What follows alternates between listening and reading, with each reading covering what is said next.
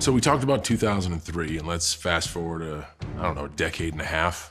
I'm kind of at a loss, and I hit a bit of a rough patch where I was kind of running out of options to participate in Wrestlemania.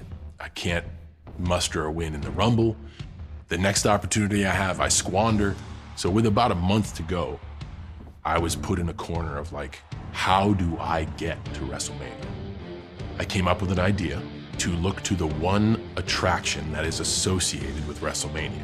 Wrestlemania is The Undertaker.